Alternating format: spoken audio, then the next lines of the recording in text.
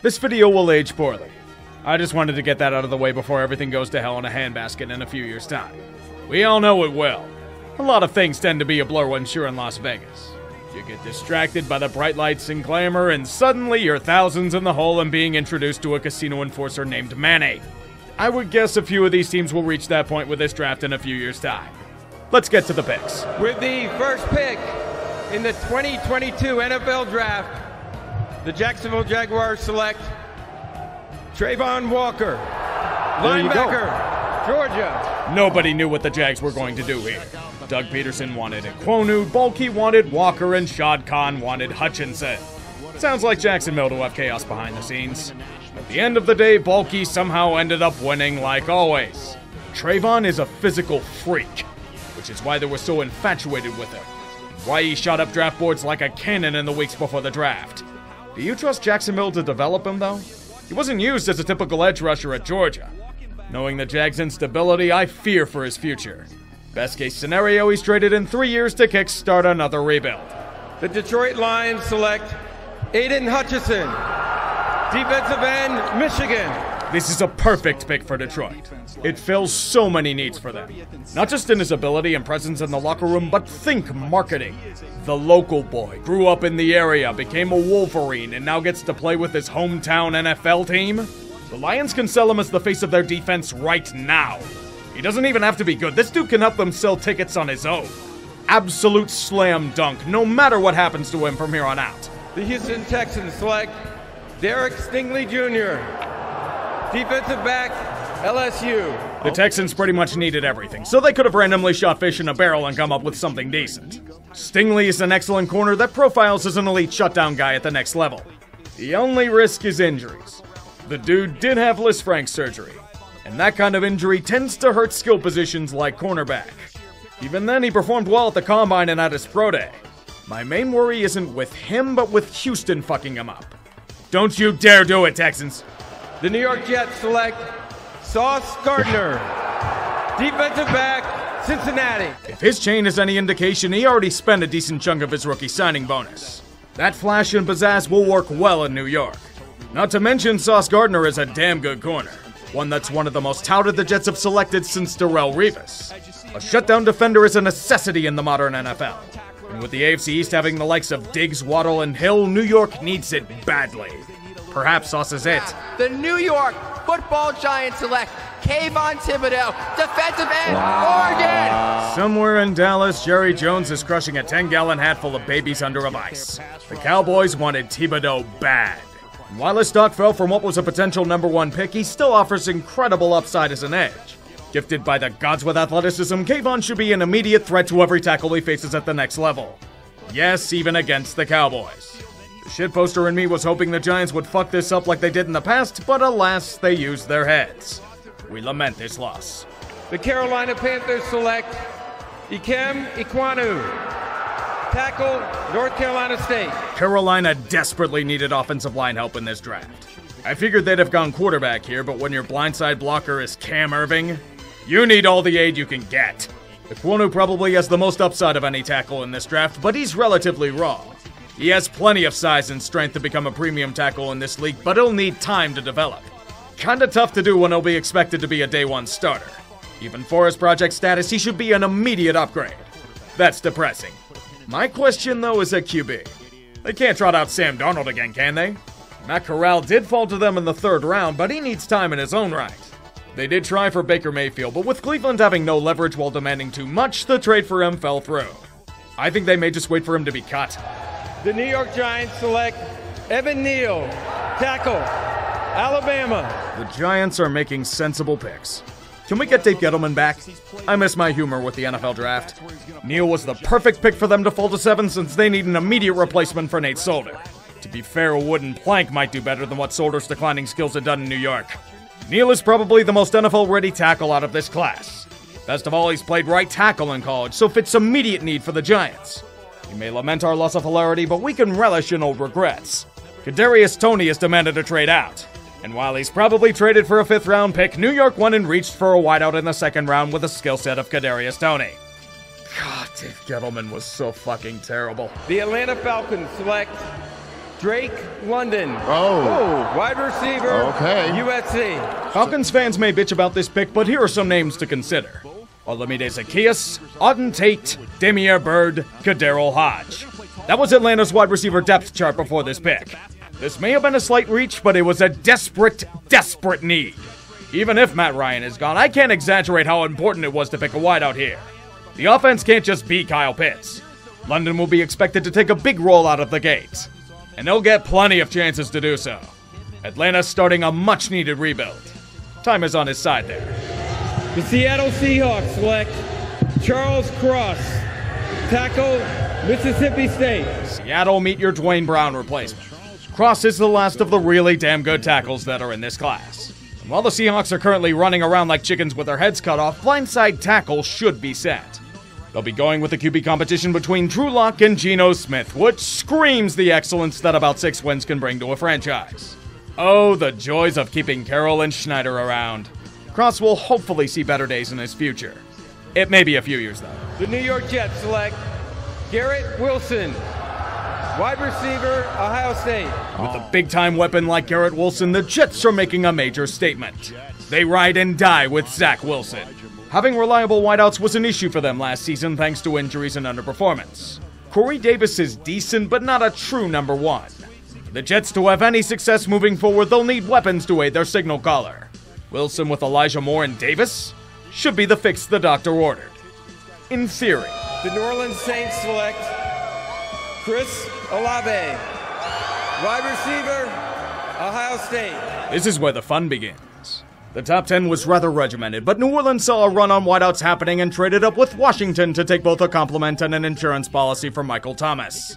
The receiver position for the Saints is very thin after him, and it showed in how poorly they fared on offense last season. There are questions as to how Thomas will return, but having Olave as a plan B on a thin core is absolutely needed. You may think this will bring about order, but you'd be mistaken. The Detroit Lions select Jamison Williams, wide receiver, Alabama. The only reason Jamison Williams fell this far in the draft was due to a torn ACL. With advances in medical technology, it isn't the death sentence for skill positions that it once was. Detroit had to pounce on an elite option, so they ship off a relatively modest sum to move up 20 positions to poach Williams from any other suitor. The best thing is that Jamison won't be expected to make an immediate impact. His explosiveness, game-changing ability, and attributes should be a huge addition to their passing game, for whomever the future Lions QB is. The Philadelphia Eagles select Jordan Davis, defensive tackle, Georgia. 3 straight trade-ups in the draft. Welcome to Chaos Land. Philadelphia had a shit ton of ammo to play with, and they shot up the boards to make sure they got the next Fletcher Cox. Jordan Davis is a guy I wanted on the Steelers due to need and scheme fit, but Davis works as a 3-tech as well. The main complaint about him is that he's a 2-down lineman who isn't a great fit for the modern game, but you can always use a presence in the middle of the D-line. It forces offenses to plan around you. That's why they were so valuable in the 90s and 2000s. With Davis's athletic gifts, should be the same. The Baltimore Ravens select Kyle Hamilton, defensive back, Notre Dame. The Ravens were poached of a perfect fit for the defensive line in Jordan Davis. All's fair in love and war, but Baltimore still could address other issues with this pick. Here it's the first safety off the board in Kyle Hamilton, who dropped down draft boards for the reason of not being a super sexy pick. He's still pretty damn solid and should play an immediate role as a box safety. Although I don't know if that appeases the fan base considering they traded Marquise Brown to the Cardinals for a first-round pick. Wait, he fetched a first?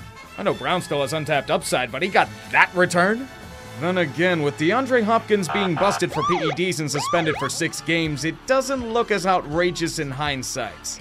Somehow, Dallas looks even worse by accepting garbage for Amari Cooper an age ago. The Houston Texans select Kenyon Green, guard, Texas A&M. It's the same situation as the Stingley pick. Houston has so many holes to fill that anything would be considered reasonable. Kenyon Green may not have been the best interior lineman of this draft, but he checks off a few criteria. He fits the Texans' scheme well. Offensive guard is a position of incredible weakness for them, and Green is a local product from Texas A&M. That school shits out offensive linemen like a man after a meal at Chipotle. Unless the Texans decide to be the Texans, he should be alright. It's hard to fuck up these kind of picks. The Washington Commanders select Jahan Dotson, wide receiver, Penn State. kind of perplexed as to why Washington ended up trading down in the first place if they were going to go wide receiver with this pick. Nothing against Jahan Dotson, I liked a lot of what I saw out of him at Penn State, but why not just take Olave if you were thinking wideout? Is Dotson better complement Terry McLaurin? McLaurin is still a commie long-term? Maybe it's a plan B in case everything goes to shit. And by everything going to shit, I mean Dan Snyder trying to pull a fast one on not only the IRS, but the NFL owners themselves. He's alleged of pulling an Arthur Anderson and having separate accounting books. If this has legs, he's so fucked. And I will publicly celebrate his demise like it should have been done 20 years ago. The Los Angeles Chargers select Zion Johnson, guard, Boston College. Chargers were rumored to be gunning for a wideout to add another weapon to their offense, but most of the really good ones were long gone by this point. So they move on to the next big need for the team on the offensive line. They need a replacement for Brian Bulaga, but they can shift out someone to right tackle if need be. The forgotten LA team is trying their best to protect their prize quarterback. And I don't blame them. It's always wise to do so. In this case, Johnson should be an immediate asset. The Tennessee Titans select Treylon Burks, wide receiver, Arkansas. So you may be asking yourself two questions. How the hell are the Titans selecting here, and why the fuck are they drafting a wide receiver? Well, if you want that answer, I hope you're ready to take in some radiation. A.J. Brown is gone. Tennessee couldn't agree to terms on a new contract, so he leaves for greener pastures. Figuratively and literally. He's now an Eagle, and he will hopefully soar high in an offense led by Jalen Hurts. AJ's going to be paid like it regardless. A 4-year, $100 million contract worth $57 million guaranteed. Deebo Samuel sitting on a couch fuming at everyone else getting paid besides him. Treylon Burks has some ridiculously sized shoes to fill with Brown gone.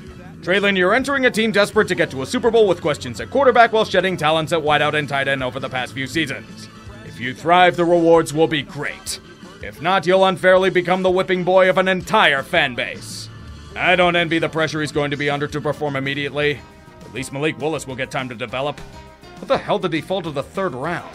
The New Orleans Saints select Trevor Penning, tackle, Northern Iowa. Teron Armstead's departure left a gaping hole in their offensive line. And Trevor Penning is the Saints' attempt at fixing it. Penning is still raw, but an absolute behemoth. If they develop him properly, New Orleans will all but forget the contributions of Armstead. The best running backs are those that have a great line to run behind, don't you know? Also, here's the Honey Badger has needed help for a secondary dealing with defections. He's coming home, New Orleans. Be ready. The Pittsburgh Steelers select Kenny Pickett, quarterback, Pittsburgh. The successor to the leader of men. Yenner Yinzer and all of us swells with pride. Almost 40 years ago, the Steelers passed on Dan Marino in the first round to select Senor Sack Gabe Rivera.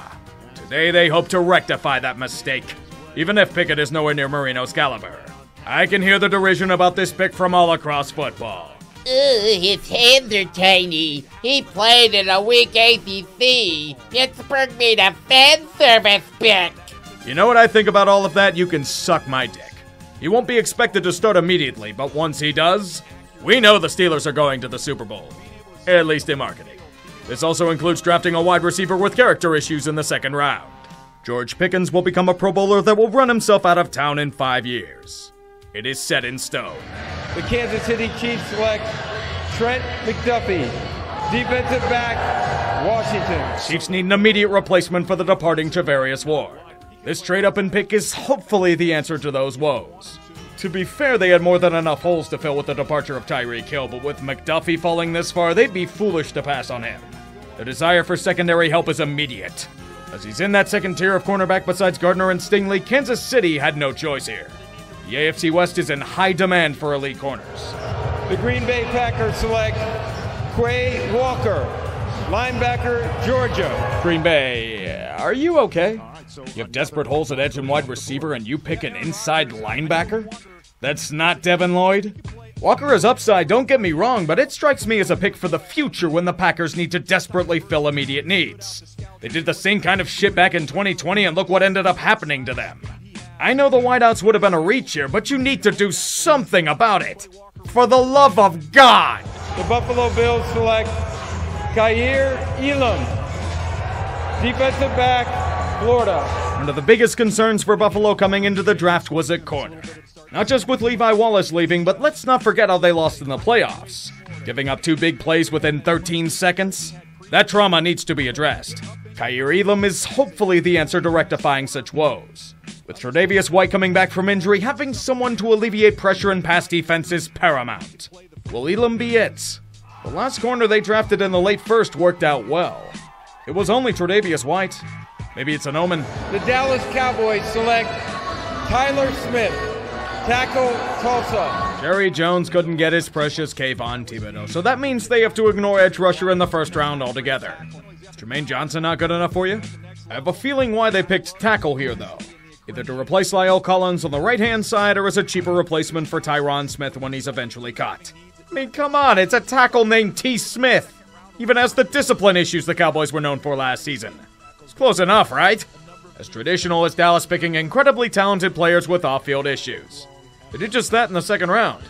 Ironically, an edge rusher. The Baltimore Ravens select Tyler Lindenbaum, center, Iowa. As a Steelers fan, I fucking hate this pick. If I'm a Ravens fan, I fucking love it.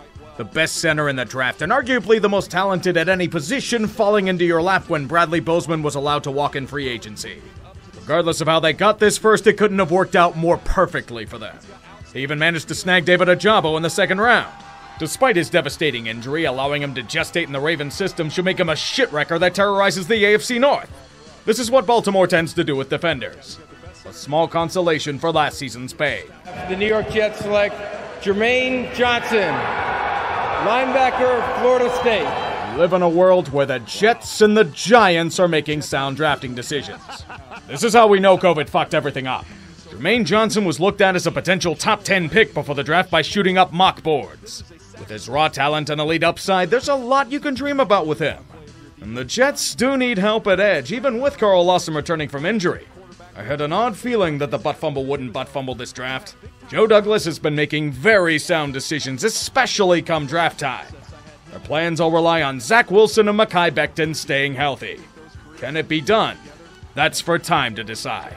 The Jacksonville Jaguars select Devin Lloyd, linebacker, Utah. Jacksonville did need a replacement for Myles Jack. Devin Lloyd was the best available inside linebacker when they traded up and should do well in their new system. That hopefully won't suffer the same fate as many other excellent prospects that brought it from within. Regardless of pessimism, his impact should be immediate. And the Jags can't be as embarrassingly awful as they were last season. Can they? The Green Bay Packers select Devontae Wyatt, defensive tackle, Georgia. So Green Bay chooses to actively ignore wide receiver again, eh? Here's a disclaimer. Devontae Wyatt does fill a need for them to actively relieve Kenny Clark as a 3-tech. Wyatt should be a damn good player for the Packers. However, with this pick, they are once again ignoring the gigantic elephant in the room. I know you can argue Aaron Rodgers can throw to anyone, but those Darren Waller rumors a few weeks ago haven't had any smoke. I can say they at least did something. On day 2, they traded up for Christian Watson, who will be expected to be God right off the bat. Packers are really good at prolonging agony, aren't they? We should know from how they play in January.